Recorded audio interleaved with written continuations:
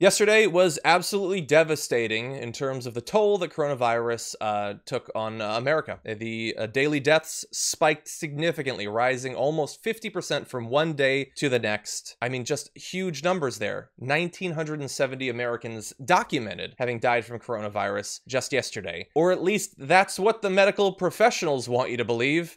Not everyone agrees with them. So back about a week ago, Diamond and Silk, two incredibly influential right-wing personalities, far more influential than I am or could ever hope to be, said, No! Is it not true? I don't know. They're just no, you know it's true. Yeah, I don't know if that's true. I don't think that's true. They're 100 times more influential than me. I refuse to believe that that's true. You are just as important as Diamond. Nope. Not Silk, but Diamond, John. I'm not even as influential as one of the two, let alone when their powers combine. But anyway, what they had to say last week was people are dying from coronavirus, but it is also being rumored that anybody that dies in a hospital for any cause is being counted as COVID-19. Is this true? We need answers. Let me provide some. No, it's not true. That's a dumb rumor. Obviously, that's not true. And maybe get some answers before you try to convince your viewers who have made the horrible life decision of trusting you for the news that they're just counting everything. That if someone has a motorcycle accident, they're saying coronavirus killed them. How could you possibly think that? But really fast, we talked about that at the time a week ago, and I said at the time, this is a totally fringe thing on Fox Nation. These two very well-known people. That's what counts as fringe these days. That'll become more common, and indeed, it has become more common. With Tucker Carlson saying that COVID-19 deaths are being inflated by pneumonia deaths, pneumonia being something that he doesn't understand literally at all. Bert Hume is saying anyone that dies with COVID-19, regardless of what else might be wrong, is now being recorded as a COVID-19 death. Because yeah, it's just a coincidence that they died while having the coronavirus. It wasn't related in any way. It didn't have anything to do with Brit Hume. Again, far more influential. He is a walking moron. That is all that he is. And so, like, Mark Levine and, like, Rush Limbaugh, all of them are now saying this. All of them are saying that for one reason or another, you can't trust those death numbers.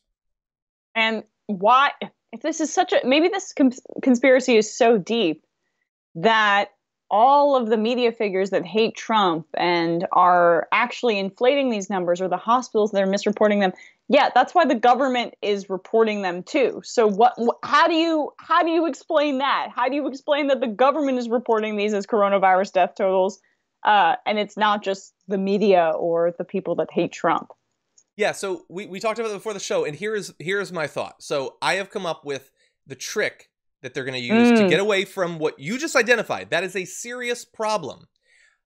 One day, Trump is going to go in his presidential press conference, and he's going to say that they're inflated. He's going to offer no explanation for the switch, and even if it's called out, it won't matter. That's the magic trick. He's just going to change his position. It's what he did yesterday, where he cast aspersions on the Inspector General and the Inspector General's office because the woman, Christy Grimm, had worked in the Obama administration before. You know, she also worked in the Bush administration and now the Trump administration, because she's not a political appointee. But well, it must have been coming straight from Obama's Chicago home. That's where he got, she got those numbers. Yeah, exactly. But no, yeah, eventually they will settle on it, because when the deaths had hit, I don't know, about 1,000. I think Candace Owens said, like 7,000 people die every day from all sorts of things. Why would you care about 1,000 Americans dying? Which is totally what she would have said if this was under Obama. So 1,000, that doesn't get through. They're really still kind of okay with the huge number that have already died, but at some point it becomes very difficult to imply that this is not a disaster unless you pretend that it doesn't exist. And so Tucker Carlson did a whole show last night about how things haven't been as bad as was predicted when 2,000 Americans died just yesterday, recorded. And by the way, I'm just going with what people like Mark Levin, who's the chair of the New York City Council Health Committee, pointed out, that people who, well, you know, let me go to one of these because this is pretty important. He said, normally in New York City, 20 to 25 people die at home each day. We are now at 200 to 215 every day, 10 times as many. For sure, nearly all the increase is people with coronavirus, but not all are being counted that way. One reason that the official New York City COVID death count already high is certainly an undercount. Only people who die at home who are known to have a positive coronavirus test have the disease listed as the official cause on their death certificate. We know there are many others going uncounted. So if you die from coronavirus at home and you were never tested, that will not be counted as a death from coronavirus. Maybe someday a researcher will figure out some numbers, but in terms of the numbers we're getting today, that is not being included. And again, I'm perfectly happy to just go with the numbers that are listed and to speculate. That's totally fine. But the idea that this is an overcount, no, there are many reasons to believe that this is a massive undercount. And even if it's not, it is an unacceptable number of people who have died who didn't need to. If our government had done what they should have done, what they were being told to do by people who understood the threat that we were facing literally months ago, these death numbers could be far lower than they are right now. And God only knows what they'll get to within a week. And you know what also is going to fuel this conspiracy theory is that Black Americans are disproportionately being killed by the coronavirus and infected with the coronavirus because they're disproportionately lower income and they have to go to work. And they, you know, now we're like weeks away from Mark Levin basically blaming them for it, saying, oh, you know, it's because they had such bad health care and took such poor care of themselves beforehand. That's why they're all dying from the coronavirus. This should not be a national problem. Let's all go back to work immediately and continue going to our Kenny Chesney concert or whatever terrible music we like. Yes. And let's be very clear. So there's a Mark Levin and I believe a Mark Levine that we've talked about here. One is a right-wing idiot. The other is the New York City Council of Health head. So those are different people. Sorry. You're right. One is on the right side here. I still don't remember which is which, but fine. Yeah. One is on Fox. The other, I don't know. I've forgotten.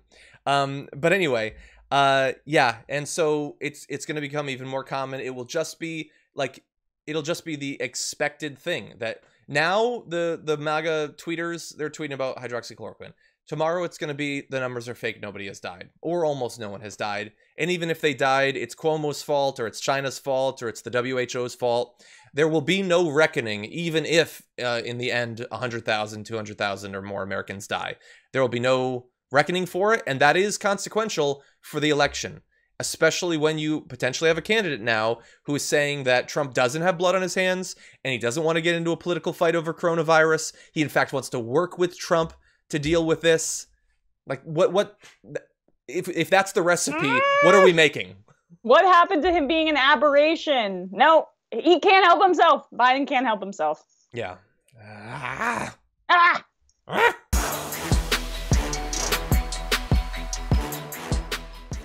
Check out the Damage Report podcast each day, wherever you get your podcasts, whether Pocket Casts or Stitcher or iTunes.